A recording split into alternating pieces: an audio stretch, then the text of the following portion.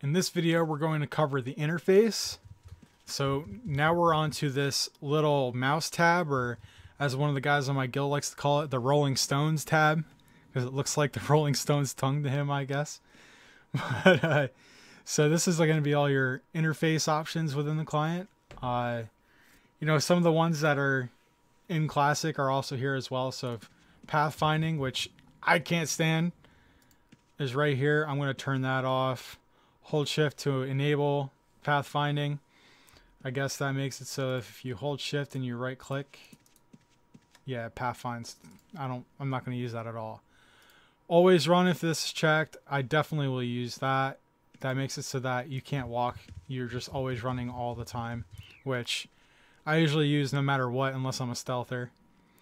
Block run while hidden is nice, because if you're hidden, if you're trying to move and your character's, your mouse is too far away from your character to where it would run by accident, that'll actually block you from doing so. So it prevents you from running while you're hidden.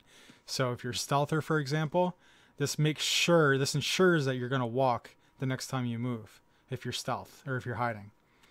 Clear the way modifier just makes it so that whatever your key press is, if something's blocking your path, like something that you can pick up, like say bag balls or boxes or whatever, that's blocking your path when you're trying to like get through somewhere, having this box checked will make it so that whatever key press modifier you're using, it'll pick that item up and move it for you so that it'll clear it out of the way.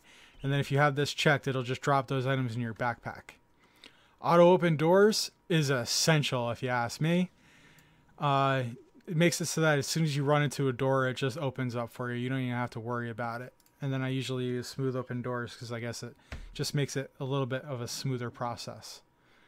Double click for open doors is self-explanatory. This just makes it so that you don't actually have to double click on the door when you approach it. You can just double click your mouse and it'll open the door for you. Fast rotation speed, disable auto walking. Auto walking is like if you're moving and then you're holding right click and you click left click, you can actually let your mouse buttons go, but your character will keep moving. I like it. If you don't like that feature, you can disable that right here. Fast rotation speed just makes it so that when you actually spin really fast, if you go into your assistant and you have fast rotation checked right here, it gets much faster. So you can change directions much faster that way, faster than you normally would be able to. It makes very, very small differences, but it does make a difference.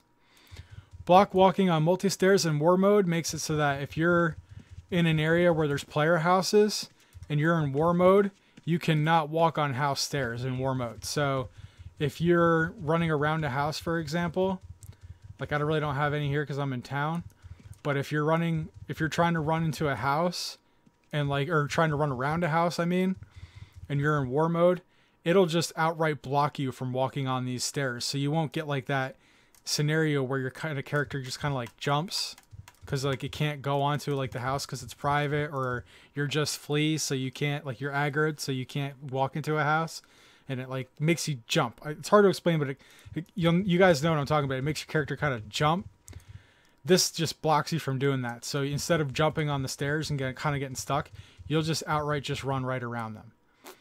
So that's really useful, but it can get you killed. You just got to remember, it won't let you walk in a house if you're in war mode. So make sure you remember that. Hold tab key for combat instead of toggle. That's self-explanatory. Gray out of range makes it so that if your screen is enlarged, like if I pull this out and I make it bigger, any objects that are off screen that I can't actually see are grayed out. So you see like right here, see this boar? He just disappeared. That's because he's in an area where I can't actually see. So that area is grayed out because it's out of my line of sight. Hold shift for context menus. I'm really not sure what this does. I messed with it. I really can't figure it out. But object handles is like your control shift. All your bubbles like that come up like that. What's nice is you can actually make it so that it only shows certain ones when you control shift. That can be handy when there's a lot of stuff on the screen and you just want to cut out all the noise. You can check this box to make it so object handles just display all the time. You can show hit points on object handles, which I'm really not sure if that works. I haven't tried it before. This is where I was talking about in the last video with the tooltips, whether or not you want it to follow your mouse or be at this icon. Backpack style makes it so that your backpack just appears different on your paper doll, but it doesn't actually do anything. It'll just change its appearance. Gridded container gumps. This is a great feature. So a lot of people that use Enhanced Client rave about how, you don't have to search through your pack for things. Everything is in a grid. So this gives you really essentially the best of both worlds.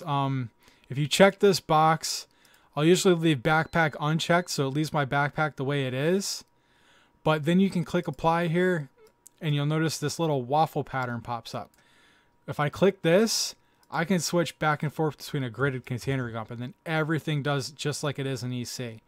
And this is really handy for if you're trying to find things in your pack and you can't find it. You can just switch to the gridded container gump.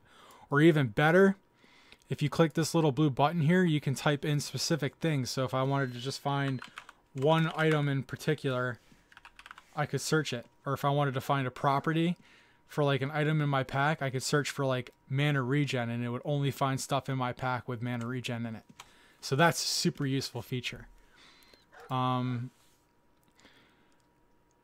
fix item positions in containers. I guess that just makes it so that when you move items around, like they have a fixed position. I really don't mess with that. But large container gumps, or double click the loot from corpses, makes it so that when you open a corpse and you double click something in the corpse, it'll move it to your pack for you, so you don't have to drag and drop it. And then large container gumps, usually in Classic Client, I think this is in a different category other than in here, but in Classic, or in Orion Classic, this is where it's located, so you'll find it here.